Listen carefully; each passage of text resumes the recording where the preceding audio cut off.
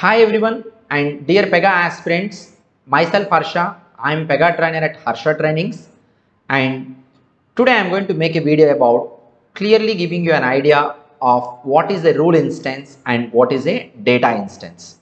So watching this video is going to give you a clear picture about what is rule instance and what is data instance, what is version rule and what is non-version rule, and how non-version rules are important in Pega. So all this information you're going to understand in this video.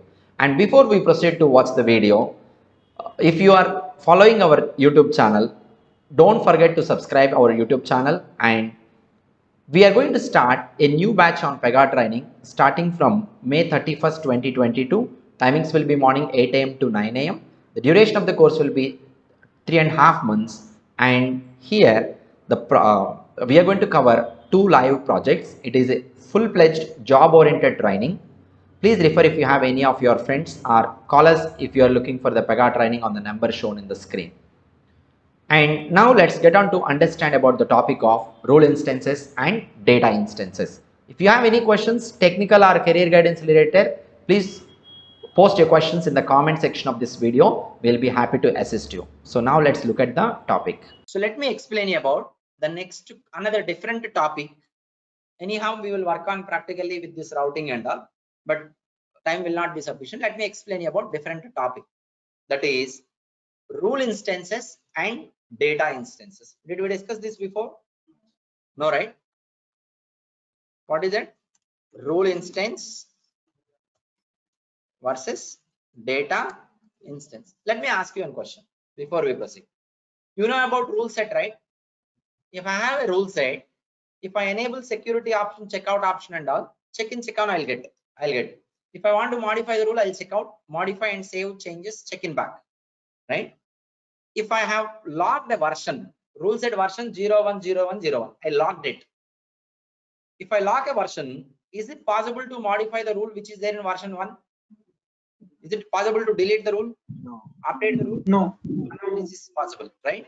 Now you see here. See, this is what is this?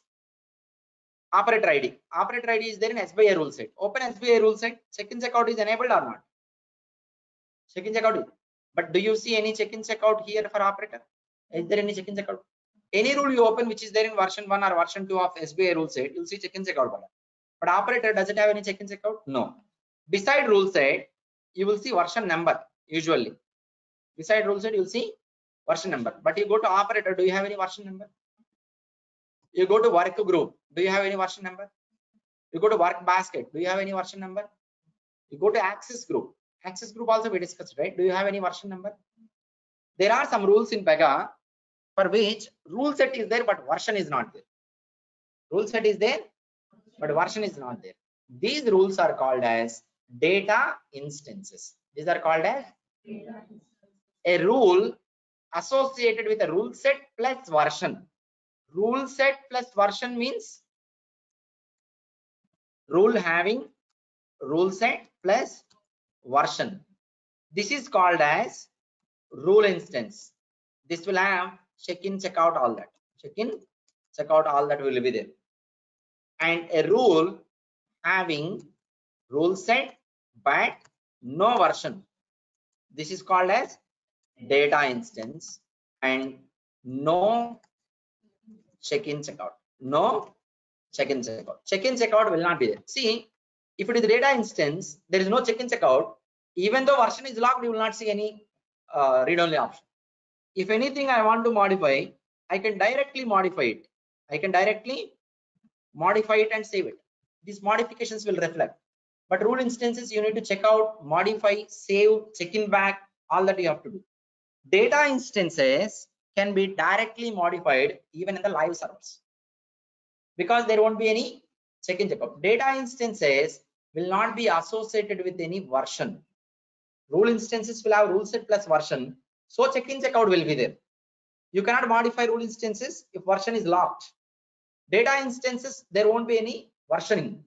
As versioning is not there, there is no check in, check out, there is no save as that and all is not required. So even though you lock rule set version, it won't affect anything. So data instances can be directly modified. Operator ID, work basket, work group, access group, these are all data instances.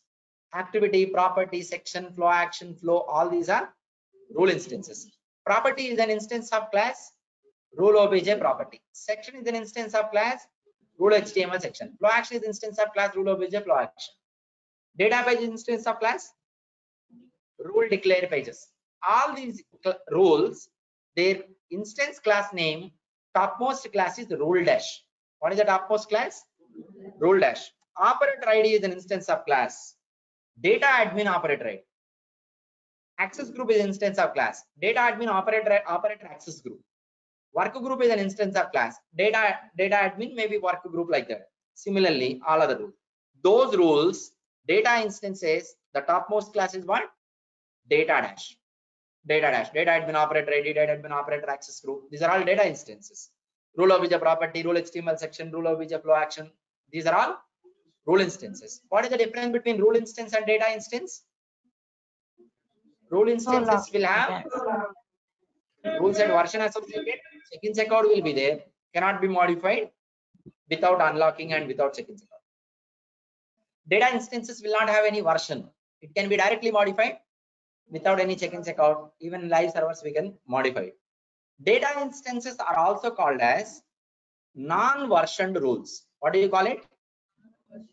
Data instances are called as non-versioned rules. That meaningfully there is no rule set version associated. Non-versioned rules. Understand? This is about rule instance and data instance.